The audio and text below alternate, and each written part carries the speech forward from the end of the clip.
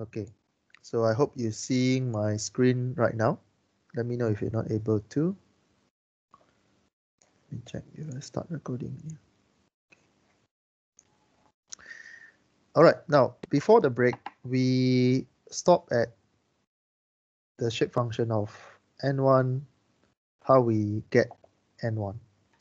Then if you do your homework later on, to find n2, n3, and n4, you will get this form.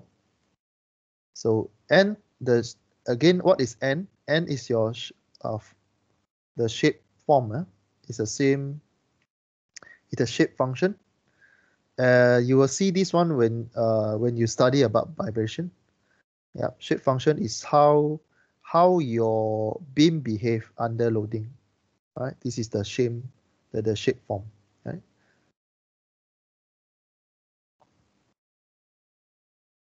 Okay, so after you do your homework, you rewrite all these equation. You will get what is your n1, n2, n3, and n4. Yeah. So again, this is your homework. Go back and try to derive or try to understand how you get n1, n2, n3, and 4 in this long equation over here. So we have the value of n1, n2, n3, and n4, and we rewrite this equation. Vertical displacement v equal to your shape function here times the displacement. So again, in this case, our displacement is vertical displacement and our rotation only in this case, because we want to write in v1, v2, our rotation 1 and rotation number 2. So if you look at n1, n2, n3, n4, this shape function over here, you see that you have x power 3, x power 2, and even x. So in mathematical terms, we name this one as a cubic spline function, or Hermite cubic interpolation. Okay, so you see n1, n2, n3, n4, this kind of pattern, this kind of mathematical pattern. You have 1 over L3, and then inside the bracket here, you will see x power 3, x power 2, polynomial equation over here. This type of shape function in mathematics dimension, we call it Hermite cubic interpolation. Hermite cubic interpolation function. Okay, so this one, it can be one of the research field in mechanical. When you look at mathematics order, and then you put this one into the simulation software to run the buckling effects or the beam shape function. Okay, all right. After we done the second steps, right? Step 1 again. What is step 1? Step 1 is you write all the nodes and the element number. Right? You label the nodes and the element number. Right? The second step is to find the function where we derive using the shape function just now. V equal to nd. This is step number 2. The vertical displacement equal to shape function times the displacement n. Yeah, n is a shape function. Right? So this is the second step. Then we reach step number 3. Then we will stop here. So step number 3 is to recall what is the strain over displacement or stress over strain relationship. This is more on the material side. So again, just to recap what is strain in mechanical properties. Strain is this form. So if you pull a material, so this material is going to expand, elongate, yeah. So this is delta L. This is L. So strain is the deformation of one of the parameter here. In this case, is in x direction. So delta L over L is your strain.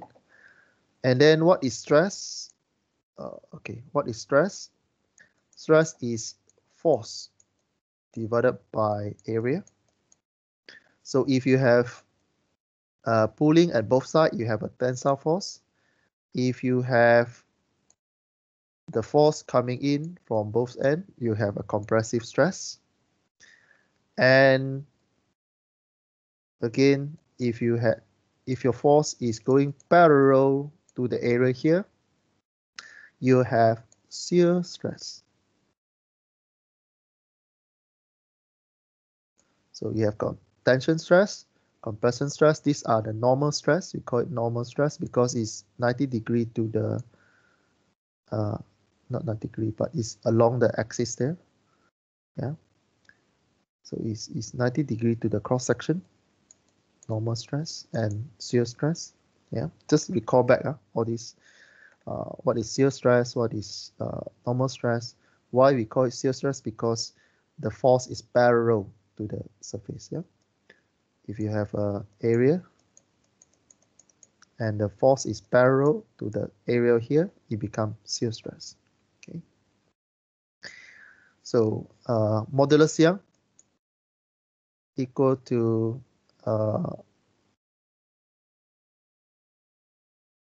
stress times the shear times the strain. Yeah. So these are the definition or in the mechanical. So if you can take this one also, yeah, either form that you can remember. So the third step is to call out what you understand about strain, what about stress relationship, and apply to the beam.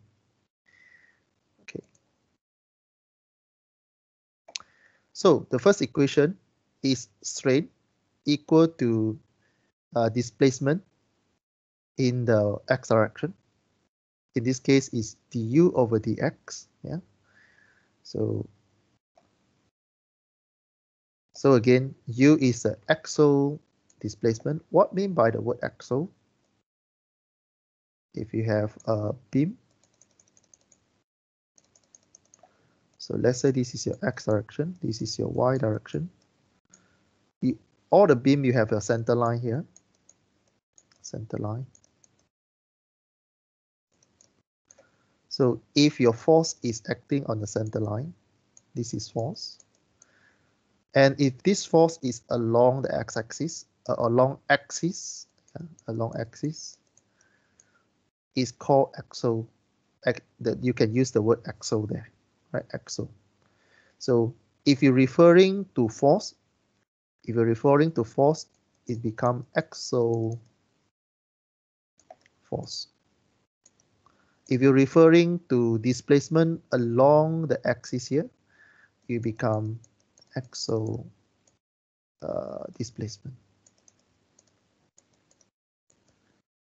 Okay, so this is how you look at the English word here, then you relate what you learn in your mechanical module.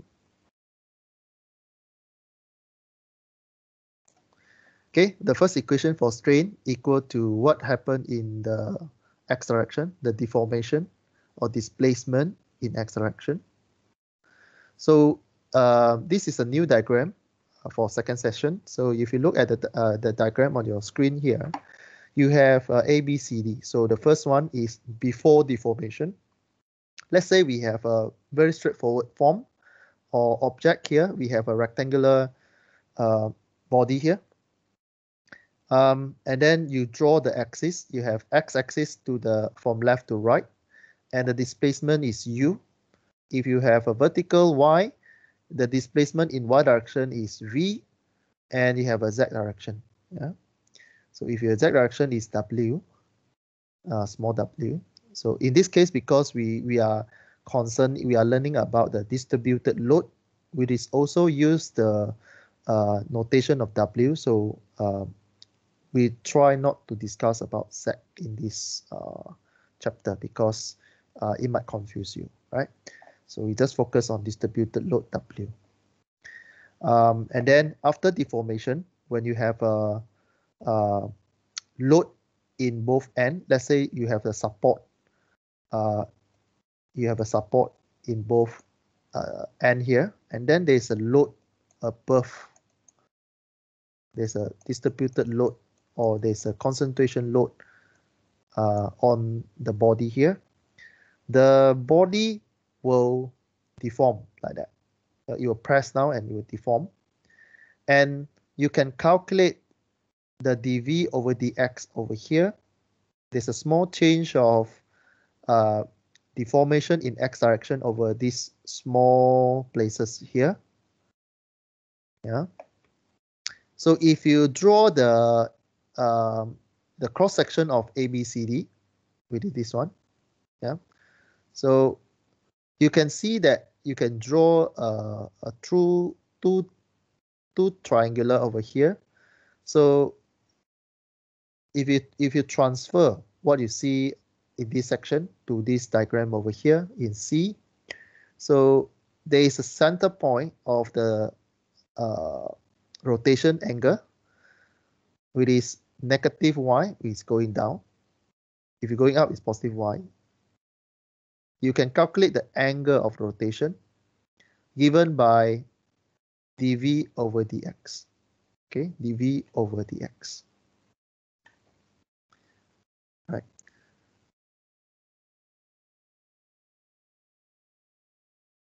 So the second equation, when you want to find displacement, transverse displacement, again, for beam, you always see the word transverse.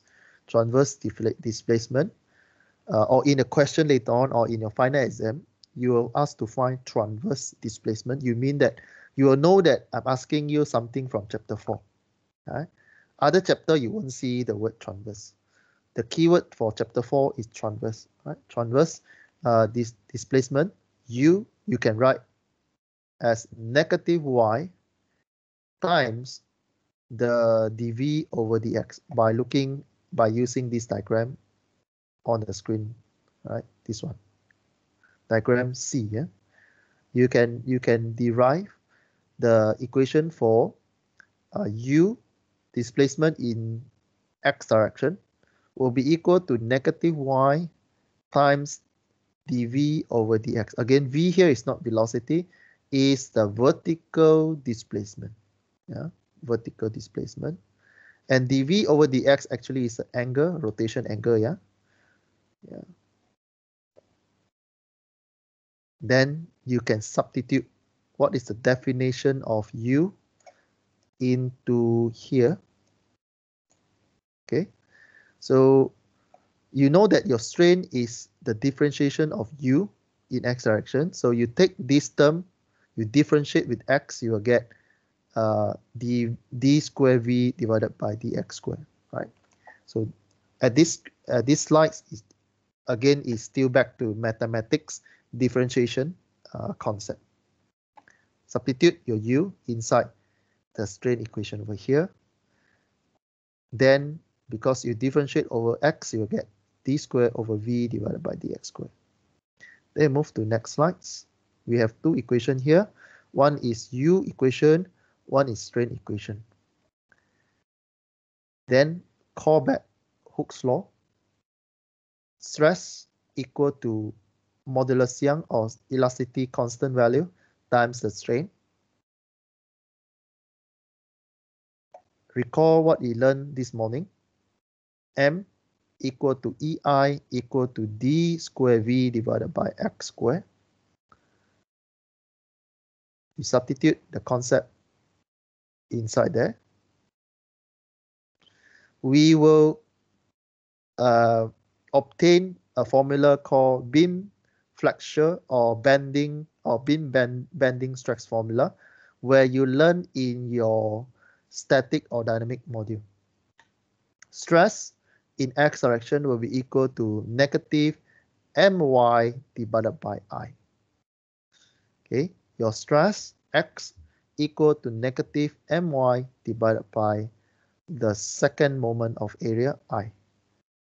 All right, you substitute all what you know, u definition, strain definition, and modulus your m divided by ei definition. you rewrite this equation, Hooke's law, you arrive at a more simpler form in a term of moment, y, and your I.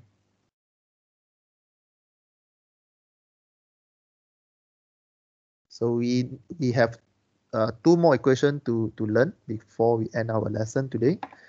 So the first one is about bending moment, where you recall from here.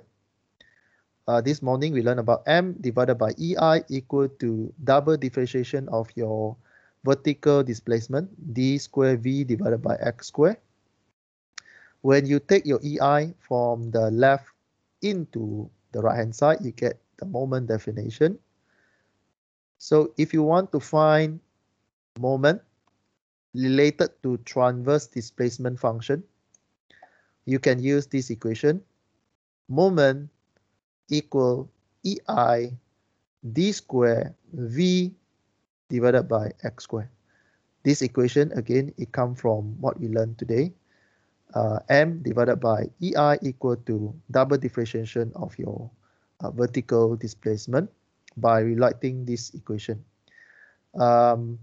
Just to recap, you see a small m here. If you use a big M, it means you look at the global dimension. If you use M, is look at element dimension. Yeah. So again, you have to, at this moment, you should know what is the global dimension, what is element dimension, or local dimension. Yeah. Yeah. So we have an assembly of the whole system. We use capital M. If you only look at very, very small element, then we use a small m or small capital. Same with the force and the small f here. Right? Same with the k and small k. Displacement will always same. Displacement will always use a small t. Second equation is our shear force, capital V. Shear force, capital V, we will relate to transverse displacement function, which is ei d power 3 v divided by dx power 3. So this one we learn today. So your shear force V, capital V equal to ei d power 3 v divided by is a triple differentiation of your vertical displacement. These two, the common notation or parameter is your small v. Small v is a vertical displacement here. Okay, so you link what is moment, what is your shear force. Yeah. Again, recall what is shear force. Shear force is when you have a force that is parallel to your area. The combination of this orientation, your force go parallel to the area, it becomes shear force. And if you convert this two set into stress, it will become, again, stress is force divided by area. If you take this direction of force divided by area, then you get shear stress. Okay, so if you have force going this way, 90 degree to the area here, it's not shear stress, but this one become normal stress. Same formula, F divided by A, but what you take is your normal stress here, you take F1 divided by A rather than you take this F divided by A. So be careful on the direction of the force when you solve beam problems. Okay. Okay, so we will derive stiffness matrix in our next class. Yeah. Today, just to recap what we learned today, the moment equation, bending moment equation in terms of EI and the vertical displacement, and the shear force, capital V, equal to EI triple differentiation of your vertical displacement. And then this one, V equal to N D. What is N? N is a shape function.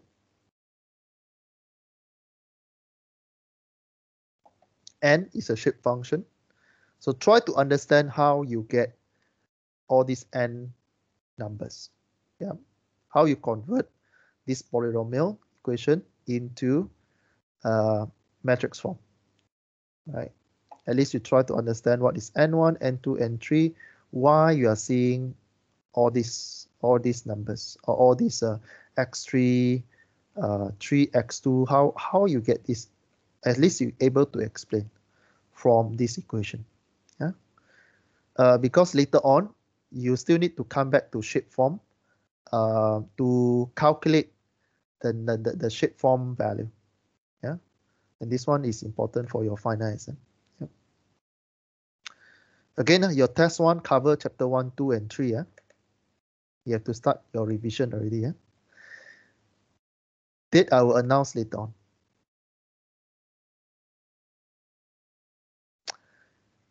Okay. So with this, I end the recording.